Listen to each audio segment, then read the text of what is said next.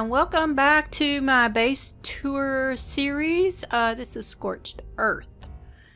We start at very hot at our little bunkhouse next to the red obelisk. This is for the Manicore fight. We have beds for everybody, a little bit of supplies. Let me change into my ghillie so I don't burn to death. Alright, got our flags, some decorations from our successful fights. The back door is a gate so we can park the pig in here during fights. Between fights we bring the pig out to... There's this door. Lots of places to go. I've since replaced the stone parts with adobe because it gets too hot in here. But anyway, to go to the obelisk and get my dragon so I can take it to my base.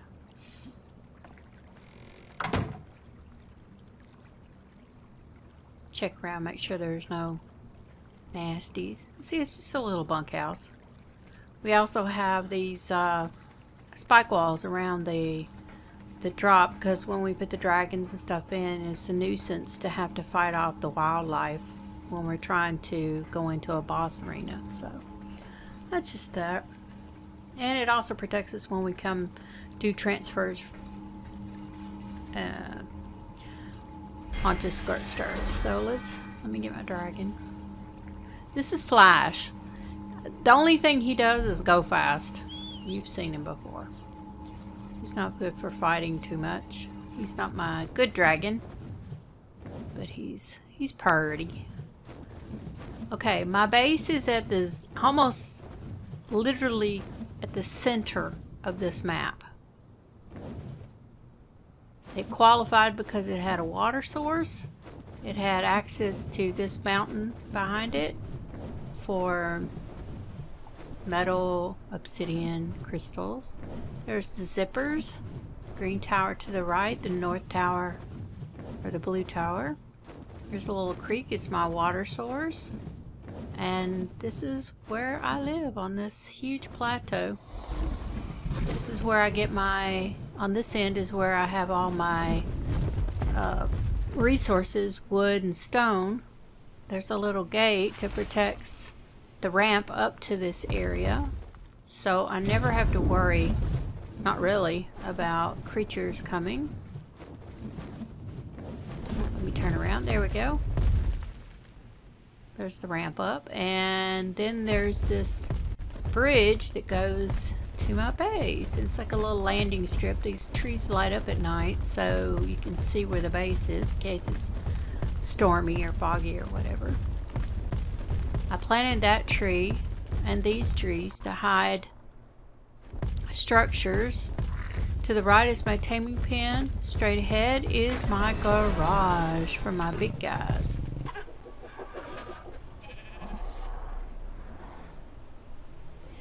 You'll notice inside I have tons of colorful pets. These are going to be distributed to different places, but right now they're guarding the wyverns that stay on passive so they don't go flying off.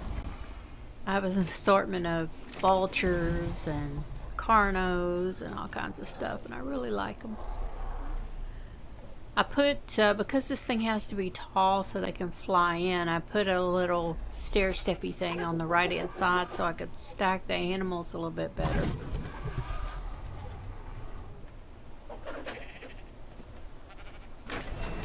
We have sheep and saber-tooths, all kinds of stuff. There's a gate on both ends. Here's my vultures. Listo. There's a fancy pig. That one's going to be moved. Then I have a set of rings here. We go up to the second floor. This is where the prize wyverns are kept. These are my two babies. Brim on the left is a fire wyvern.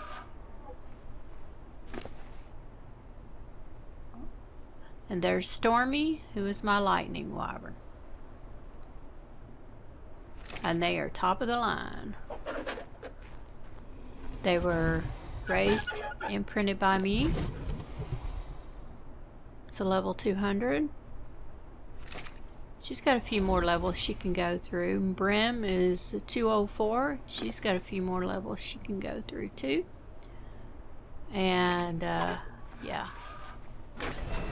they're both excellent. Hi Melly, and yeah, I enjoy riding both of them equally.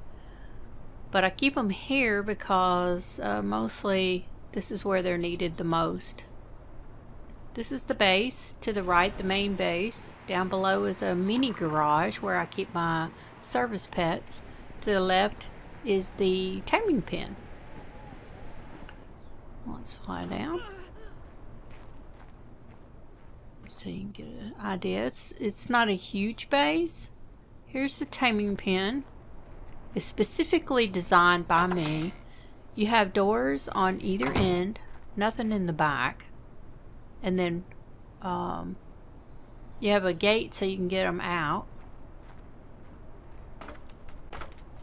The windows are so you can access any angle that you need to shoot, or so they don't get the house when you have passive tames.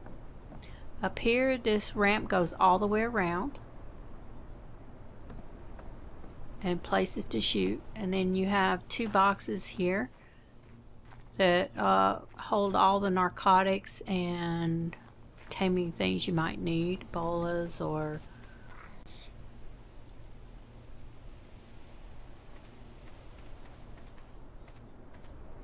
you know, crossbows, stuff like that. Okay, and it functions very well. And you can land a dragon in there. If you're carrying something, you just land the dragon in there and then go out. This is a little, actually, it's meant for building, but you know, you can put stuff in there if you want to. I don't have anything at the moment. This is the main yard where I land. That's my main base. The ramp up to it has horses underneath. I'll show you that in a second. This is a little outbuilding, and it's very clever of me, I think. A doorless place that you never have to worry about anything bothering them. Oops, hello. This is where I keep my thorny dragons, my anklos,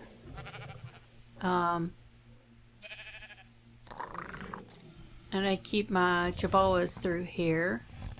Just my service animals. It's not all of them, but it's the bigger ones. And then I have the raptors here to protect them. They're on neutral. In case something gets in here, they'll tear it up. Alright. This is the one and only S+ trough.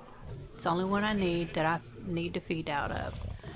I have a greenhouse so I can go in and pull the berries to feed from, so I don't actually need to have a pet that can do berries here, which is great. This makes feeding simple, as simple as you can imagine. Okay, this is a back door. It's where I keep my morella tops. We'll be moving the two color ones to the island later because I'm setting up a color rainbow type building. It'll be really pretty. So they're here stored, and this goes to there. It's kind of a little escape place, and they're secure under the roof.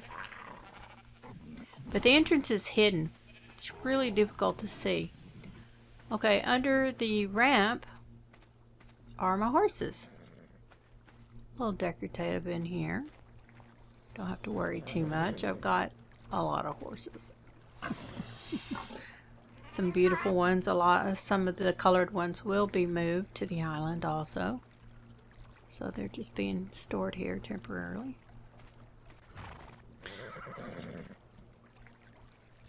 This is a nice secure area. Nothing bothers them here either. And there's a wolf. Fancy wolf. They'll all be going. Not all, just the colored ones. And this is under the house. There's also a area back here. Kind of a... It's access to the back of the house. A little garden area. A little overlook. This goes all the way around the house. Kind of, sort of. This is where the plumbing is. It's kind of unfinished. I don't know. I kind of like it. I don't really come back here that much, so I don't worry about it. Can't actually see it. Alright. But it gives me access to some areas. Alright. In case I need to go in and come out again.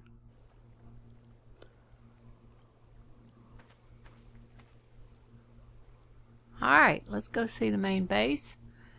You take this ramp up. It's big enough for a wyvern or any other animal. In fact, it's a landing pad for the wyverns to unload them.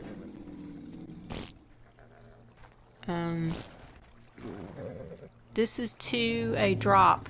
The drop falls down on that peak, and if I want to catch it without taking a rod, I can do that.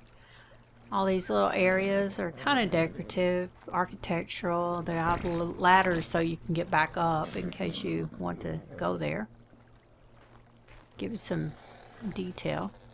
Right now next to this table, I don't have it now, but there is a grinder that I keep here also. I have boxes for all the bases. That's my smart head. I thought it was funny. This is under the house where the plumbing is. Little areas here. You can get you a drink of water if you need them. I like the sound of the water. Again, this is to have access under the house.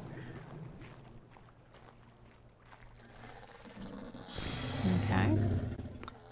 Now you have a ramp that goes into the top area. You have an entrance here. This is the egg collector and a box below it in case you accidentally take something out, because you can't put them back in. This is set to collect eggs, and it also collects poop and put it into the dung beetles, which are in the greenhouse area. And I'll show you how I did that in a minute. That's Helga. Her purpose is to produce poop when I need it for the fertilizer. Alright, this is the front porch. My preserving salts are on the left. The ramp up to the right is to the main area where the other animals are. This is where my snake lays. He's my kind of pride and joy. I planted all these plants.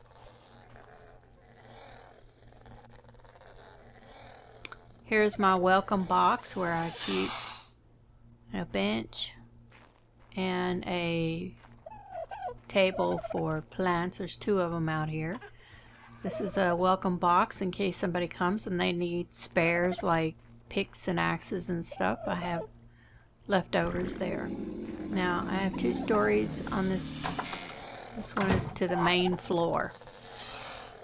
This is my storage area in the front.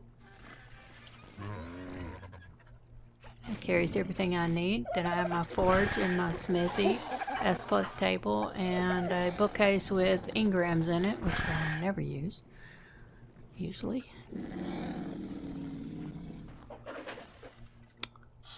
And pretty much that's about all I need. Because I weed out the crap and just keep the top notch of everything. Alright, and straight ahead is, see my water supply. Over here are my dodos to produce eggs, and this is where I keep my oil and gas. There's the water. This is my living room slash, I don't know, hall. The table is just decorative, really. It's for lighting, actually, and there's my chemistry bench. Here's my kitchen. There's my recipes, and I keep a cook pot here. I don't know, because some events you can't get them any other way, but I mainly use the crock pot. Here's the view out the front window. This is my favorite view of all my bases. I love this. I planted that tree also, obviously. It's where I keep my little stinkers in front of the fire. There's the cook preserving bin. Here's a little Harry Potter under the stairs. This is where I keep my paints.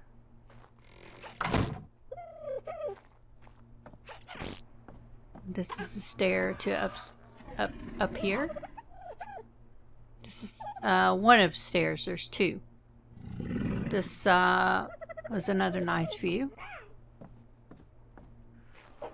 I don't usually come up these stairs. There's a main stair right there that goes up. The work benches are on the right. The bed is on straight ahead, and then there's a climb up for the next level. And here I keep my kind of special, more special utility animals and my little dogs, my wolves. This is my newest area that I created. It's my deathbed or life bed, whatever you want to call it. And my box is over there with my stuff in it. Now this is how the greenhouse works. It's another benches and stuff, tables, my organic polymer boxes, my views. Lots of light come in. Very pleased with it. Okay, this is my greenhouse. I'm very proud of it. Let's start from the bottom floor. Inside are 3 dung beetles. I have 2 of every berry, 1 of every vegetable, except for carrots, which I have 2 of.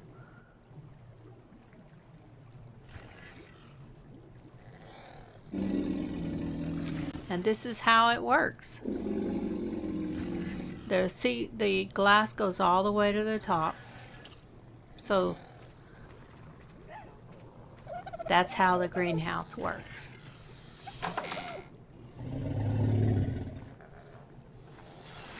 And it works great. And that's to Hufflepuff. We've been in there. Alright, come back out. It's my favorite room.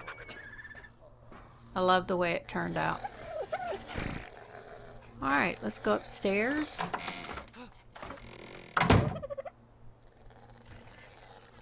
And then we'll climb up. This is for another area.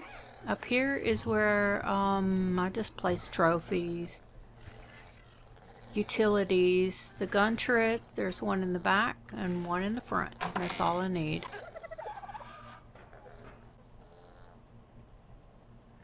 This goes to the backup generator. There's also a windmill, both of which I do not need, because on the very top of the house is a solar panel, and it works fine. But I left all this just in case. You never know. You might need a backup. That's the gun turret. That's how you get down. This is looking from the top. In order to do the bullets here, you climb up the ladder and you can fill them up. Trophies. Okay, inside there's 2 doors. One goes back downstairs. You just can drop in. You don't have to climb down. And here is another storage area. I keep 2 flyers in here in case I need some rescue birds. Both the front and back have doors to climb in.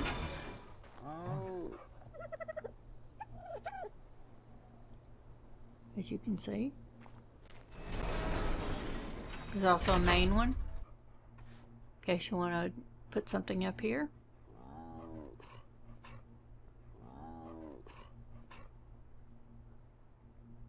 And there's another bed up there, just in case. And there's also access from that door. Because at one time I used this as a taming pen.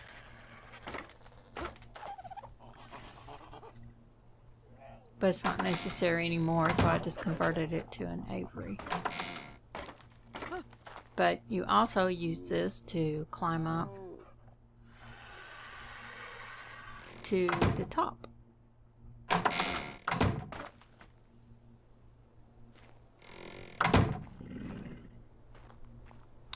This is the top of the building.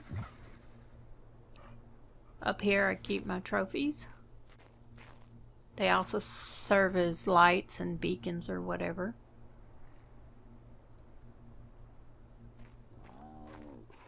I tweak and change the bases when I feel like it. If there's a necessity for making it more efficient.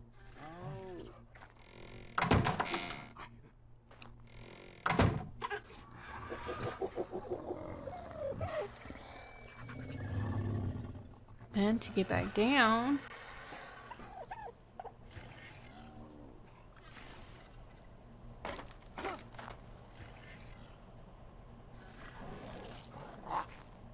okay, get up in here.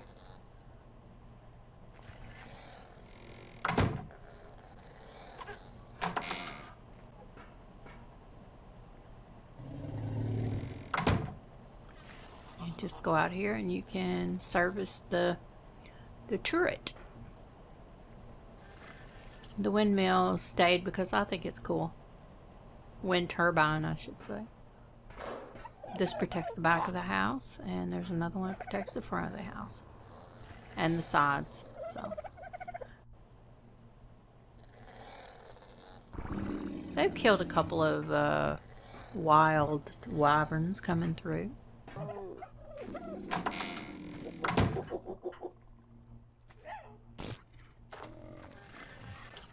Then you just take this door and you land back downstairs. It's extremely, this is an air conditioner on hatchets here. And this is what the upper floor looks like, and this is the main door to the house. And animals, it's really easy to take animals in and out and to land on the roof to unload. It's very efficient. This table out front is where it's my main download. Plenty of room. And I just pull off. And that about does it.